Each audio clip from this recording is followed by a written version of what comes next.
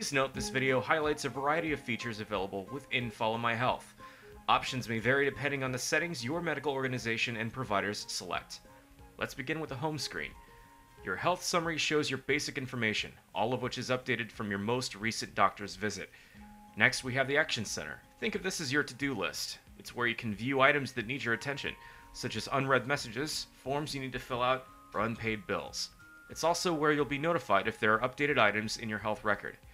The App Center is where you access online tools such as your health journal, wireless scale, or glucose monitor. It's also where you can find customized charts detailing your health.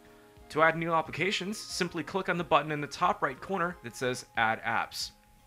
Moving over to the top right side of the screen, you'll see Appointments. This is where you can view upcoming or past appointments. Click the plus sign to take further action such as rescheduling, canceling, or even getting directions to your appointment. If your medical organization is set up for billing through FollowMyHealth, the billing section is where you'll be able to view and pay bills. Click on the Make a Payment button to see your billing in more depth. Now that we've covered what's in the Home tab, let's move on to the Inbox. This is similar to any email system you've already used. Within the Inbox, Sent, or Trash folders, simply click on a message to open it. Click on the plus symbol and your message will open in an adjustable window for easier viewing. The next tab, My Health, contains your medical information, including conditions, allergies, test results, and medications. Within each section, you can see detailed information and perform various tasks. For example, under medications, you can quickly and easily request a prescription refill right here if one is available.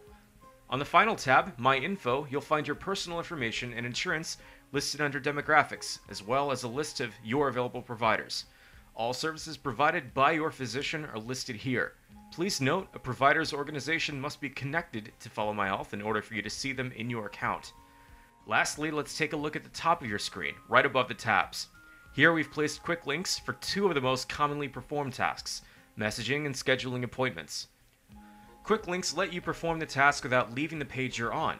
For example, if you're viewing lab results, you can click on Message and a new window will pop up. Under Hello Mark, you'll see proxy accounts if you have them set up for children or dependents.